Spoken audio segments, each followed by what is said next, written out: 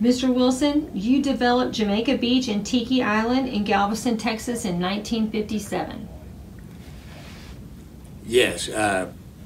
When I went to work for R.E. Bob Smith, my plan was to go into the oil business. And he was going to send me to Snyder, Texas, where he had just started drilling in Scurry County, West Texas. By the way, he drilled 92 wells without hitting a dry hole. It was amazing. But anyway, circumstances intervened, and along the way he decided that the oil business was over for independence. So one day he told me, he said, these oil wells are costing $30,000, $40,000 each to drill. Of course, now they're millions. And he said the independent's just not going to be able to raise that kind of money. So I think you ought to go into the real estate business.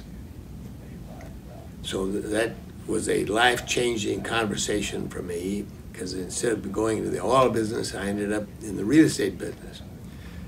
Well, our first project was Jamaica Beach in Galveston. My partners were my brother Jack, later a Pentagon official, Johnny Goen of Houston, later Mayor Pro Tem of Houston for 22 years, city councilman, Jack Valenti, later president of the Motion Picture Association of America for 40 years, and Mr. Bill Sherrill. Bill was appointed to the Federal Reserve Board in Washington, D.C. He was a governor of the Federal Reserve Board. So a distinguished group, but we were all partners when we started Jamaica Beach in Galveston. And in those days, nobody thought they needed a second home.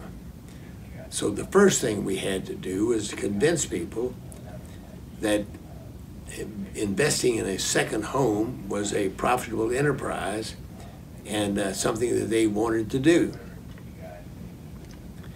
So sales at Jamaica Beach at first went very slow. We sold all of the important lots right on the Gulf of Mexico, and then sales slumped.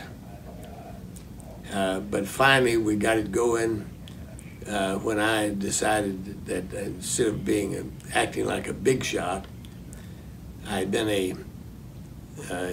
had served in the executive office of the president previously. And so I thought I was a big shot. So then when I finally realized that no, I wasn't a big shot, I was a lot salesman, that's when we started selling lots.